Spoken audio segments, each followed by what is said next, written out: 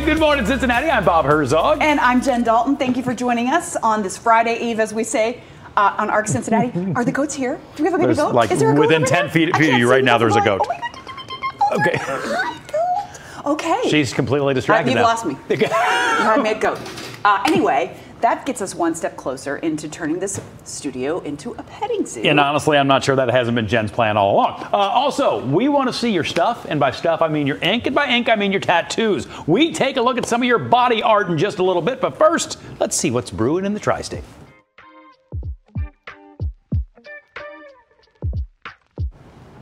Well, thankfully, things were much quieter yesterday after many communities were just battered by severe weather on Tuesday night. I mean, just look at that right here. Our that's a coworkers semi. were out, all over the tri-state to survey damage, including that campground in Brookville that was hit by an EF1 tornado. Neighbors spent all day helping each other out, trying to clean up. Just a handful of people actually lived there full time. So many saw the damage the next morning. One man weathered the storm in his camper. He ended up getting trapped and had to escape through a storage port. I felt the camper go like this here, and I said, uh-oh, we're going to wind up in Kansas like Dorothy, you know? Yeah. But that's when I heard the tree come down.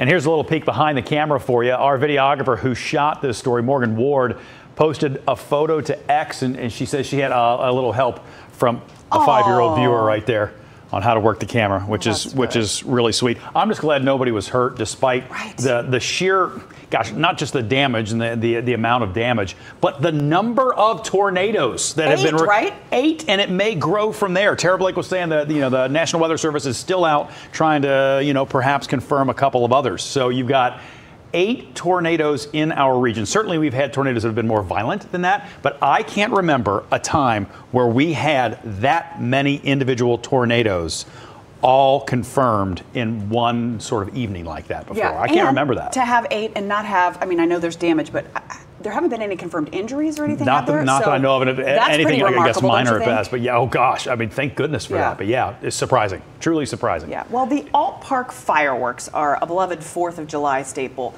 but how much would it cost the city of Cincinnati to keep this tradition alive? Earlier this year, the park board announced it was unable to continue putting on the Alt Park fireworks. The show stretched back more than 50 years. The city launched a study to find out what would be needed to keep them going, and they found that it would be a price tag of about more than $32,000. The city's recommendation is that either the community groups come together to put them on, or money be raised to help the park board continue the display. I mean, not a cheap adventure. It's just hard to believe up and until this point it had been completely volunteer driven, that they were able to maintain it at that level for as long as they did, and now they're going to be counting on somebody to sort of maybe swoop in to help monetarily in order to make it happen. It would be a shame to lose it because, first of all, Alt Park is such a beautiful setting, and for some people it's just sort of a thing that they do every summer, and I know a lot of people will miss it a lot, but the other side of that is volunteers make so much happen in this city, and as some of those folks sort of maybe age out to doing that kind of work, or the thing gets too popular, got to have other people who are going to step up, whether it's with their time or with their money. I have to tell them. You realize I have to tell them what's happening, right? Why I'm standing like this. It's not because this is like a new Instagram pose. It's because what's it called? My IFB. Yeah, your audio pack. I thought it was hooked in. It's not. Yeah. It's going to fall. It's going to fall. So I'm just going to stand here until it's going to come careening down. I'm going to go behind. Let's just keep screen. watching. I'm just waiting for it. Nope. Okay. I'll read something else. The final touches are being made on plans for the convention center makeover downtown, and a new proposal would ban cars in front of the new center.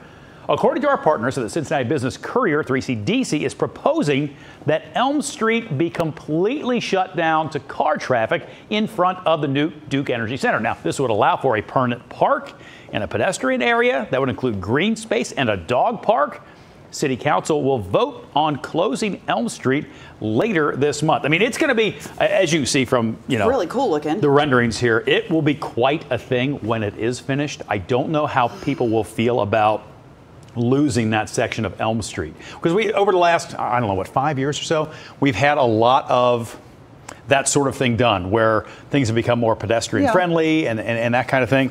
So if you come off 5th, you come at 5th, then the convention center's right there. So Elm is the next street, right? Correct. We're one of the bigger Central, and so one of the big entrances is right there. Yeah. As you round the bend. So you essentially having that, couldn't take that left. You've got all the work they're doing up on Central Parkway too, up near TQL, where you'll lose lanes of car traffic as well. Yeah. So it's certainly sort of changing the feel of downtown to make it a lot more pedestrian friendly, which I think could be a really, really good thing. I just know ingress and egress folks who want to drive in for work and get the heck out, perhaps some frustration. Will be interesting to see how it all breaks down. Yep, yeah. We'll see.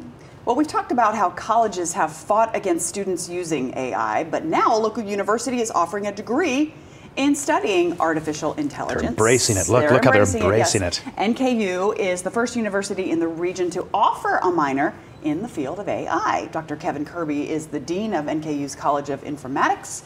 He told the Northern Kentucky Tribune that the minor was designed to pair with most any major. He says the goal is to teach the societal, ethical, and legal implications of artificial intelligence. And AI, of course, getting better and better all the time. And we wanted to put one of the image generating algorithms to the test. I haven't seen this yet. Have you? I haven't seen it either. I'm kind of scared. So we fed it some we fed it some screenshots here from ARC Cincinnati and told it to make ARC Cincinnati, but in a cartoon style. Okay. And this is what it sort of spat back out to us. Oh my gosh! I love it. Why do I not hate that? Except, is that what's happening? Well, it's Sonoy-natty. Well, that's fine. Other than the cartoons are fantastic. It's really good. It's sort of almost a Pokemon style. I feel like I should be gathering up Pikachu and going to work there. Can we make a print of that? Can we have it? Seriously, we'll put that on the shelf. Absolutely, we're going to put it right up there. We'll put it on the top shelf. Okay, I'm going to tell you this, though. Honestly, my hair looks better there than my hair has ever looked in my life. Ever. I love it. What am I holding? And I wish my eyebrows were that far apart. But they connect. They just meet right in the middle. And it just gave me jewelry that I don't own, but that's okay. Look at that. Are you holding something? That's what I said. I'm not sure. It looks like a drill.